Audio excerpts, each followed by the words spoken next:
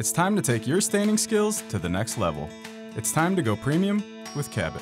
This is how to apply a Cabot wood stain to your project. By now, you've picked out your Cabot wood stain and have appropriately prepped your wood. So, when should you start? Make sure it's a day with no rain for 24 hours, before and after the application. Also, avoid excessively hot days or times of the day when there's direct sunlight hitting your project. The heat will affect the stain's ability to penetrate or cure properly. You'll need some top-notch tools to begin. For oil-based stains, choose a good quality natural bristle staining brush. And for water-based or acrylic stains, you'll need a premium polyester or nylon staining brush. But for a faster finish, go with a pad applicator.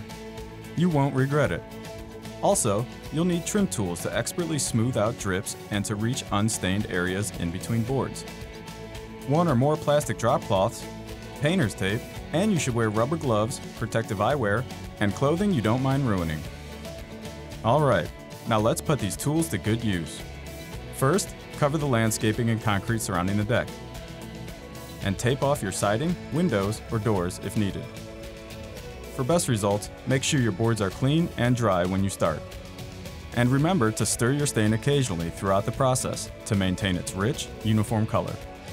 Always add a proper amount of stain to the applicator, so you can apply an even, drip-free coat. Make sure you don't over-apply. Stain small sections at a time, anywhere from 1 to 3 boards. Start at one end and follow through to the other end of the boards. As you go, maintain a wet edge on the area where you're applying to avoid lap marks.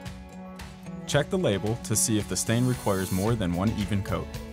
When finished, allow the stain to dry for 24 to 48 hours before moving furniture back onto the surface. Now for a safe, responsible cleanup. Clean your brushes appropriately, as directed on the label. Store all used rags by submerging them in water. And dispose of empty cans or unused portions in accordance with local, state, and federal regulations. That's how you apply a wood stain by Cabot. Trusted by pros for over 140 years. Click here for more Go Premium with Cabot videos.